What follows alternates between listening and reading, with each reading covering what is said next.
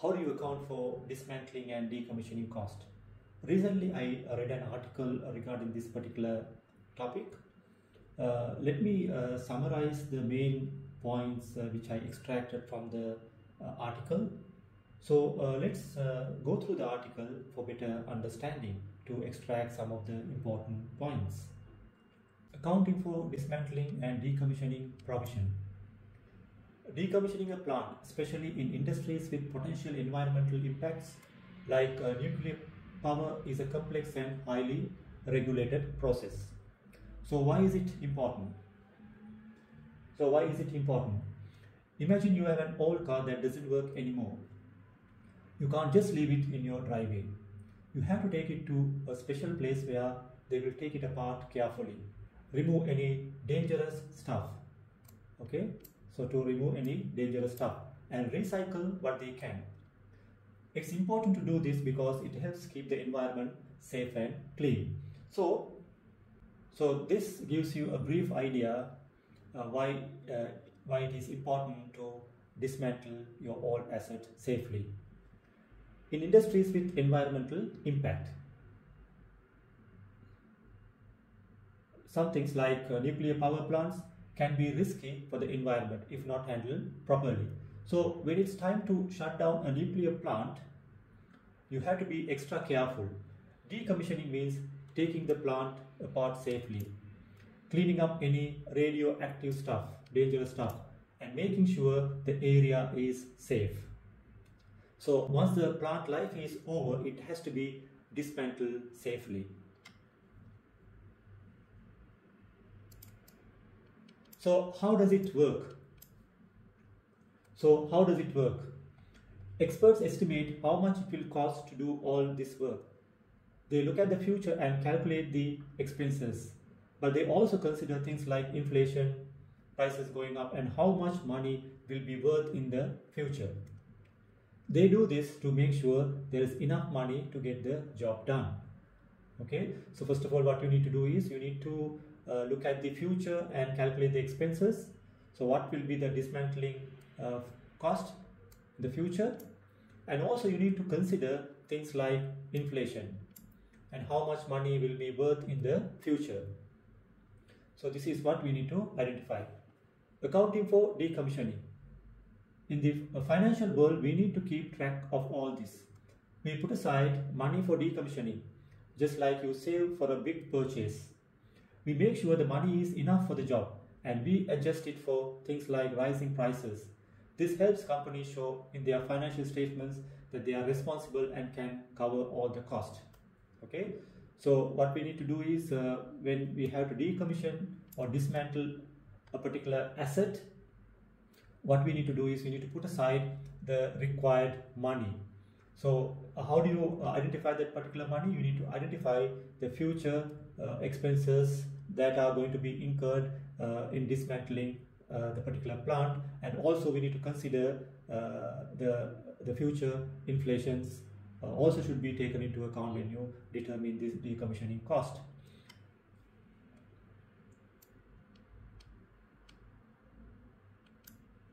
Okay, so now let's move on to a practical example.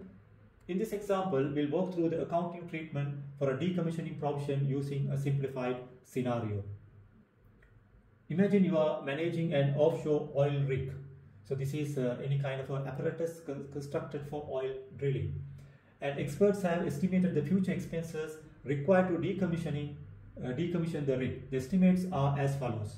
So these are the costs that are going to be incurred in order to decommission or dismantle the particular plant. These are the years in which the decommission will start from 2053 onwards. So these are the respective costs. So 1 million, 1.2 million, 900,000, 800,000 and 700,000 US dollars. So these are the key assumptions. Initial construction cost 50 million US dollars. And the inflation rate is considered as 2% and the discount rate is 5% per annum. So now what we need to do is step 1 is to identify this particular cost 1 million with the inflation rate. Before recognizing the decommissioning provision, adjust the cash flows.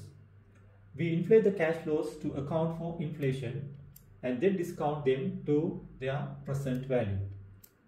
Here is how the initial provision is calculated. Now we are going to do the calculation today, okay? So which is 2023. So this is the period where we are going to do the evaluation 2023. So therefore, in order to calculate the present value of these future cash flows, these are going to be incurred in 2053 onwards, okay? So from 2023 to 2053, how many years? 30 years, okay? The expected cash flow is going to be 1 million. You need to inflate this 1 million at the rate of 2% until 2053, okay? So this will be the cost that you have to pay in 2053 along with the inflation, okay? So when you discount it and the present value in today's term, that cost is going to be 419,108. So likewise, 1.2 million to 700,000, you need to take the respective period which is going to be inflated, then that has to be discounted back to today's value. Now when you take the discounting factor at the rate of 5%, I will explain you how to calculate this. So you need to take the power of 30, okay? So you need to take the present value as of 2053. So when you calculate, in fact the total amount to be paid is 8.6 million, whereas the present value of that payment will be in today's term will be 1,832,238. So this amount, now let's look at the journal entries, how we're gonna account this.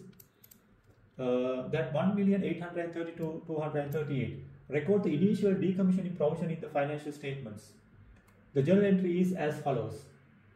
Property, plant and equipment, offshore oil rig, you can debit 1,832,238, which is the present value of the decommissioning cost.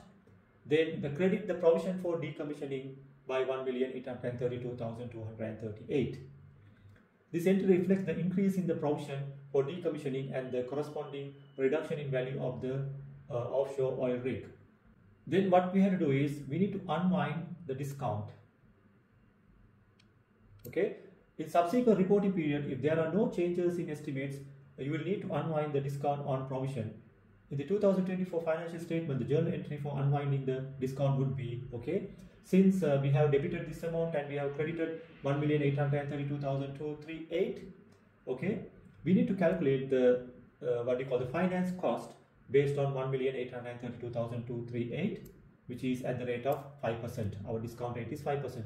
So every year the 91,612 will be debited to the P&L account and credited to the provision for this particular account, okay, will be credited 91,612, okay? So every year this amount, the interest, the finance cost will be charged to the provision for decommissioning account until 2057.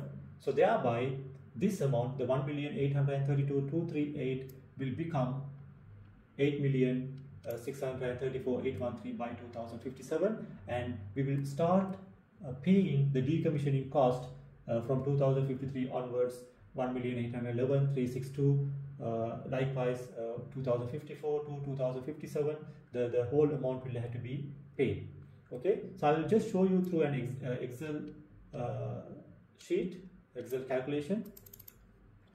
Then initially it's important to annually unwind the discount by applying an interest charge to your provision in order to build up the liability to its future anticipated value. The future anticipated value is how much? These are the future anticipated values.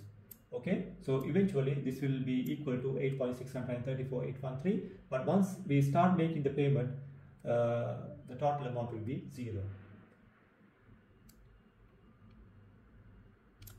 Additionally, remember to account for the depreciation on your asset.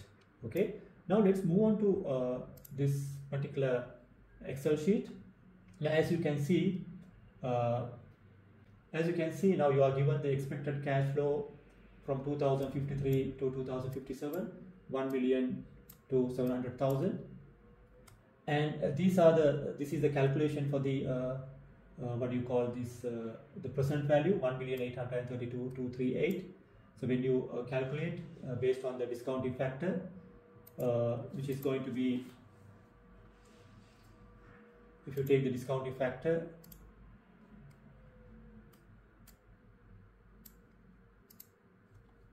so which is 5%, 1 divided by 1 plus the interest rate to the power 30.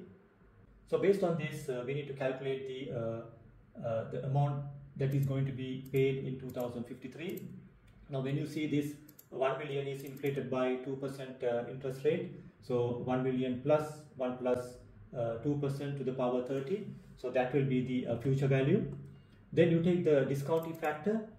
Discounting factor in 2053 is calculated by taking this formula 1 divided by 1 plus the interest rate to the power 30. So thereby you can calculate the present value. This is the future value, this is the present value. So likewise, when you calculate the total present value, which is going to be 1,832,238. So this amount, along with the what you call the construction cost, in 2023 we will have to debit the bank, the asset account 50 million, that is the asset constructed value, and the bank account will be credited.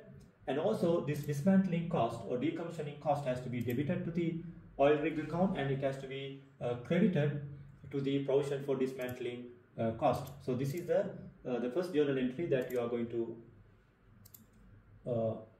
pass, 8,832,238, and credit this account. And thereafter you need to calculate the interest. You need to calculate the interest. How do you calculate the interest? Now based on this 1,832,238, you need to calculate the interest cost of 5%, which is the discounting factor.